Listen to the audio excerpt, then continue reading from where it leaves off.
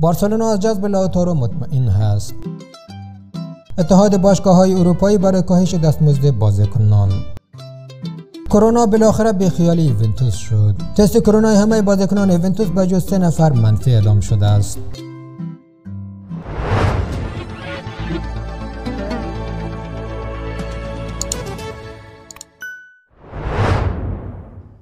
با وجود علاقه دو باشگاه منچستری، بارسلونا از جذب لائوتارو مارتینز ستاره آرژانتینی اینتر اطمینان دارد.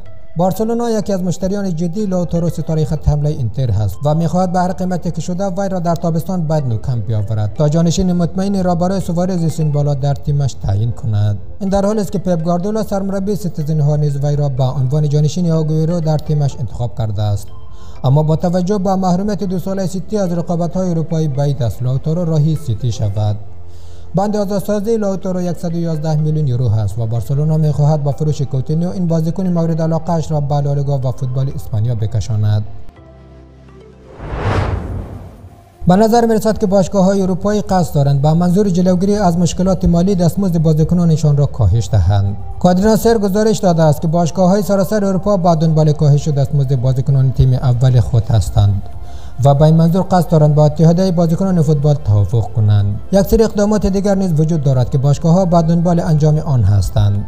با عنوان مثال آنها قصد دارند قراردادهایی که جون 2020 به پایان میرسند را به دلیل تأخیر ایجاد شده در مسابقات تمدید کنند با همراه توافق برای انجام هر 72 ساعت یک بازی. با این وجود همه اینها باید با توافق اتحادیه بازیکنان فوتبال اروپایی شکل بگیرد. گزارش ها حاکی از آن است که بارسلونا با بازیکنان تیم اول خود برای کاهش دستمزد آنها با منظور جلوگیری از ایجاد مشکلات مالی برای باشگاه به توافق رسیده است. مشخص نیست تا چه زمان باشگاه‌های اروپایی باید با تعلیق مسابقات به خاطر شیوع ویروس کرونا کنار بیایند. از طرف دیگر رقابت‌های یورو نیز به خاطر دادن زمان به لیگ‌های اروپایی با 1 سال تأخیر در سال 2021 برگزار خواهد شد. پائولو دیبالا، بلیس ماتئودی و دانیل روگانی 3 بازیکن یوونتوس بودند که در هفته‌های اخیر مبتلا به ویروس کرونا شدند و بیانکونری یکی از بیشترین تیم‌های سری آ بوده است که درگیر این بیماری شده است.